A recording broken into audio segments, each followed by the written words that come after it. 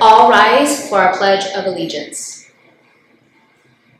I pledge allegiance to the flag of the United States of America and to the republic for which it stands, one nation, under God, indivisible, with liberty and justice for all.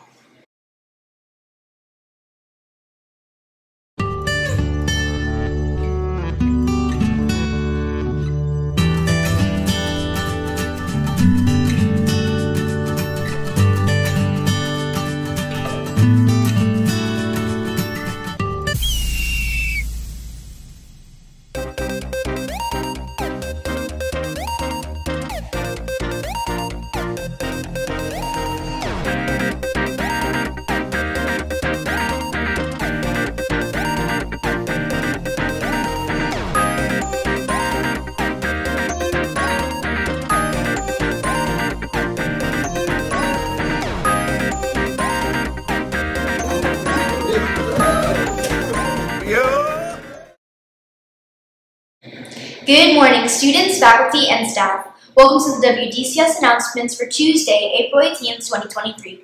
Today is an odd day. It is also National Animal Crackers Day. The word of the day is pacify. It means to calm down. If your dog is scared of storms, try to pacify them by holding them close and petting them.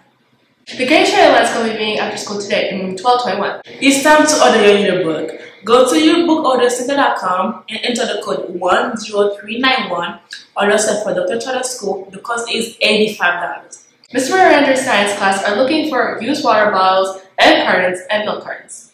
The students must bring these items to room 1224 this week.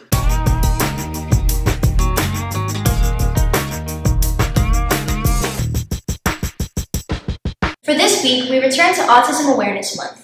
Autism Speaks is the largest organization that supports autism awareness, but many autistic people greatly dislike the organization. They say that less than 4% of money raised by Autism Speaks actually goes to help autistic people and their families, and that they don't actually have autistic people running the organization. Of the 28 members of the board of directors, only one is on the autistic spectrum. They also released a controversial First 100 Days kit, meant to help parents and kids with the first 100 days after a diagnosis of autism. Part of the kit encourages the parents to grieve the diagnosis as if the child died. It also encourages them to, and this is a direct quote, tell the people around you that you hurt and you are outraged that this diagnosis has happened to your child. Outraged? For what? It's not like they were being diagnosed as being a werewolf who will go into a bloodthirsty frenzy every month. These reasons and more are why many autistic people speak out against Autism Speaks and ask others to not support them.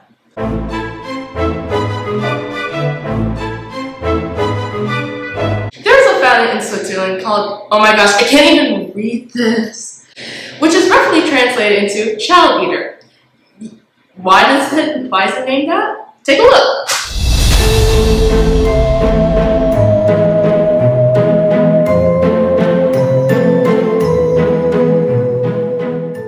Isn't it cute? According to Mr. Schofield, who is forcing me to read this, it's disturbing. Stop lying to these kids.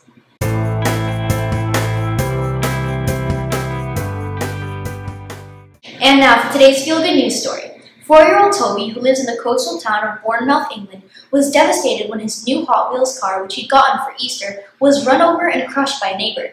He was so upset, in fact, that he asked his parents to call the police to report the bad man. They convinced him to write a letter instead, so Toby told his mom what to write. He ended the letter with, "Please, can you catch the bad man and tell him off for running over my car?" The letter went viral, and when local police sergeant Sophie Williams saw it, she decided to take action. She wrote Toby back and included a brand new car identical to the one that had been destroyed. Toby was thrilled and now carries his new car in his pocket at all times to keep it safe. We would like to wish happy birthday today to Alea Bixby and Declan Duffy. Thank you for tuning in, Hawks. Have an epic day, and we'll see you tomorrow. And that's a wrap.